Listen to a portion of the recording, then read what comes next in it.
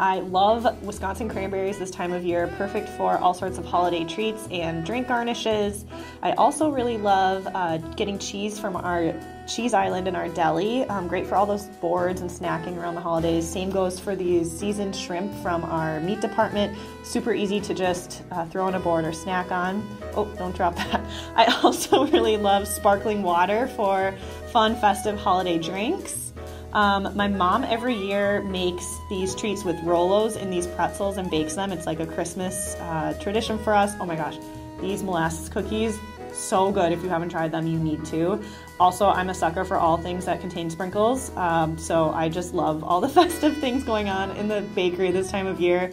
Chop House wine is one of my go-tos. It's one of Festival's private labels, and it's so good. You can only find it at Festival. And then of course, ice. You're gonna need ice. I grabbed the 7-pound, but let's be honest, you're gonna need the 20-pound bag.